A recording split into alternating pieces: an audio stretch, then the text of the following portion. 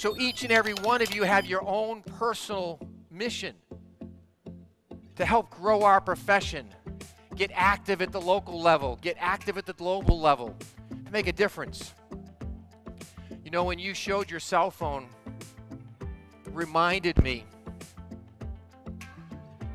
when the first men landed on the moon, they had less computer capability to land those men on the moon than you have in your cell phone today. That's how much things have changed. And so things that weren't even possible a year or two ago are not only possible today, they're here. And what will happen over the next few years will be totally transformational. No matter what business you're in, no matter what industry, no matter where you work in government, transformation is happening.